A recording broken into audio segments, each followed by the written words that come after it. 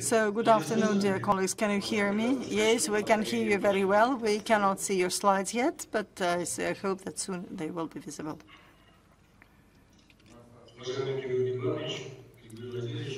Dear Georgy Ivanovich and Grigory Vladimirovich, thank you very much for inviting me here, and thank you for an opportunity to speak at a congress that I have a tradition of taking part in.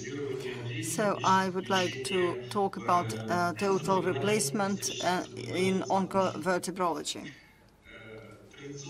Traditionally, I would like to say, approximately 95–96%, the spine has metastatic lesions in it. The primary tumors are not many. Usually, they account only for 4%. The favorite localization is the thoracic spine. A lumbar spine also can be affected, and 10% approximately cervical spine. The vertebral metastases, as a matter of fact, in 10% of oncology patients occur, and up to 20% all these metastases, they compress the bone marrow and result in neurological symptoms. And first and foremost, they result from the breast cancer in women, prostate cancer in men, and the third is lung cancer and renal cancer. So the principles of surgical treatment, they are multiple and quite complex. They are multidisciplinary, and as a matter of fact, it includes at least 3 components: neurosurgical, orthopedic, and oncological. Neurosurgical principle is the principle of complete compression of the bone marrow, and its decompression. And first of all, it sets the conditions for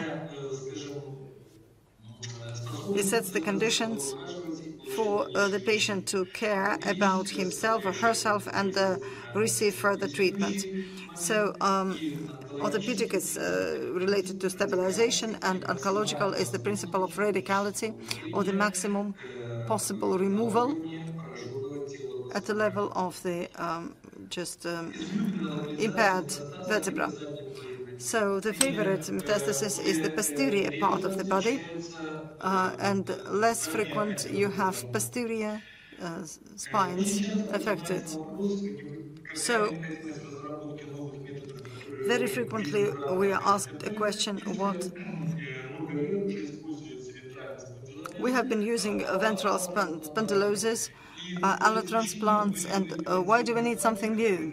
But we have certain disadvantages which do not comply with the oncological principles. First and most, they can be used in traumatology, but in oncovertebrology, the methods of enteral spondylolysis or allotransplants, they are not applicable because of the dislocations, sublocations, loosening, and also problems with spondylolysis, problems with the fixation. So our patients, so it's just corset, wearing of corsets, and it also restricts the opportunities of radiotherapy, and also problems related to surgical interventions.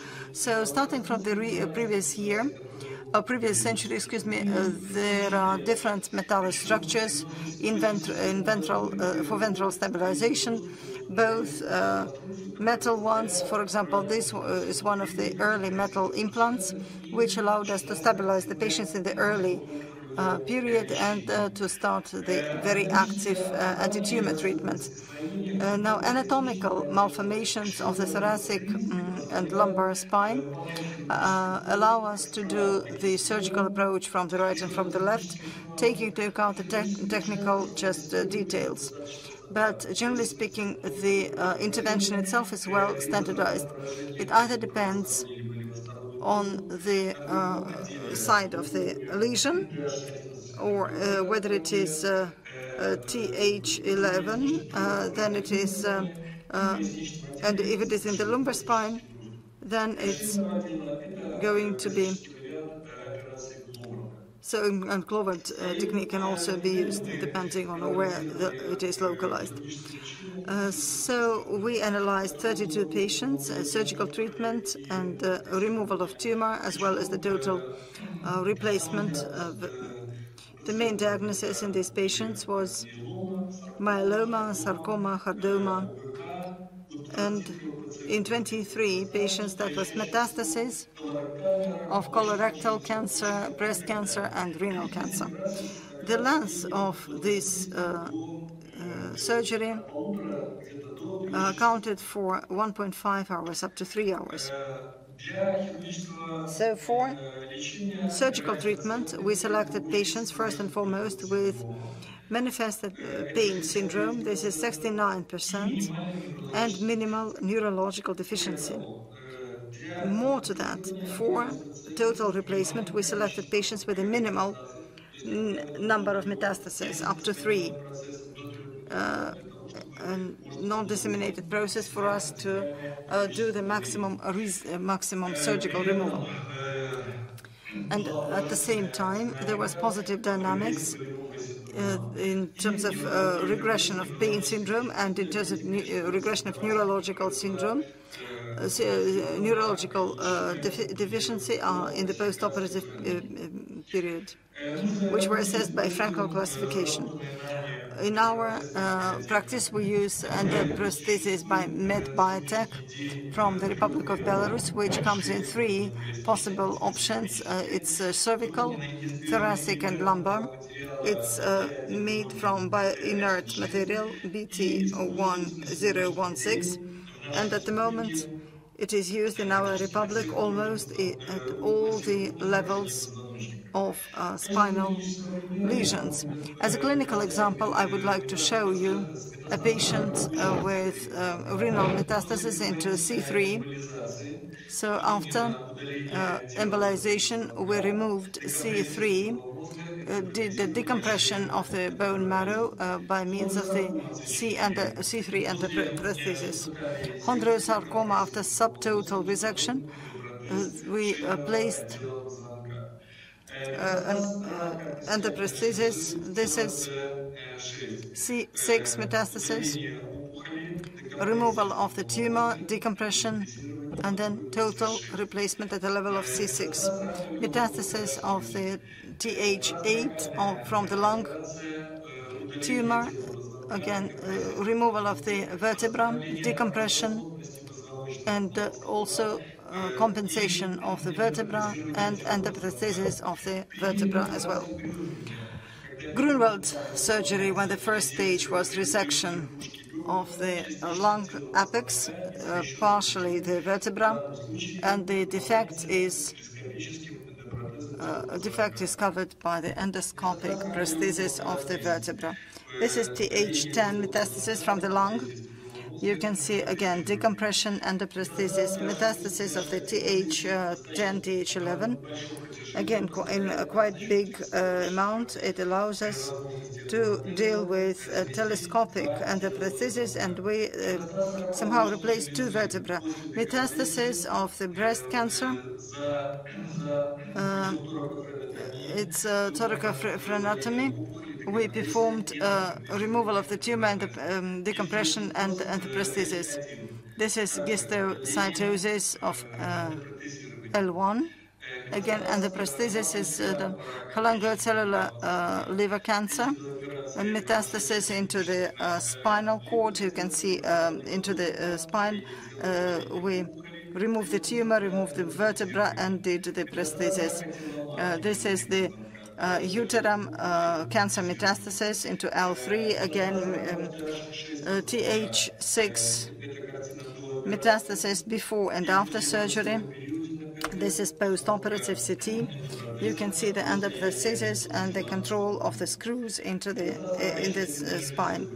Now you can see metastasis of the thyroid gland into the L3. Here you can see also metastasis of the squamous cell carcinoma into the Th post-surgical view. So you can see removal of the tumor and also the cervical endoprosthesis, a control of fixation. This is sigmoid bowel metastasis into L3, again control. You can see in the post-operative image, you can see. So there were 4 cases of complications. In 3 cases it was hemorrhage.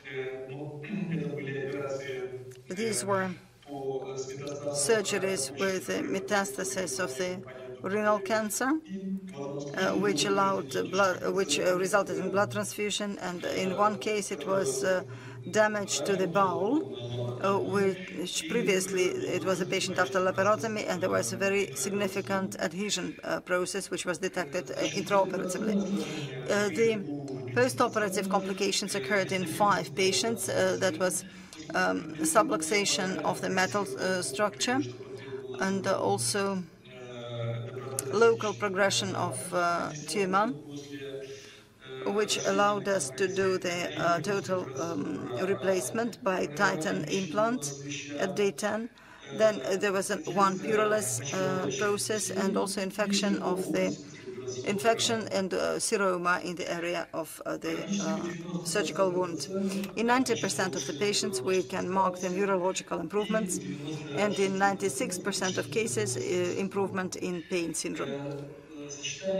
The combination of endoprosthesis with autoplasty allows us to do the osteal and fibrotic block, which allows us to continue the anti-tumor treatment.